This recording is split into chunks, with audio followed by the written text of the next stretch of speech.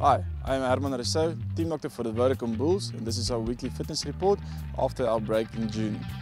On our long-term list, we still have Andre Pollard, who's recovering from his knee surgery as well as his shoulder surgery.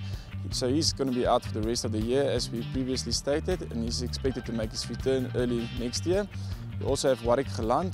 Warwick Geland sustained an injury to his anterior cruciate ligament, which was repaired 2 weeks ago. He's also expected to make a return early next year.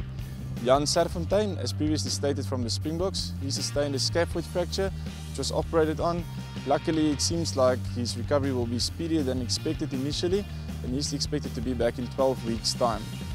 On our other list of injuries, we've got Jacques Potgieter, who came back from the Sharks.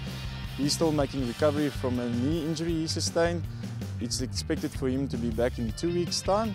And then we've got RG Snyman. He injured his ankle against the English for the South African A team. Scans this morning revealed that he's got a grade 3 injury to his ankle, and he's only expected to make a return in 4 to 6 weeks' time. Thank you so much for your time. Enjoy your day.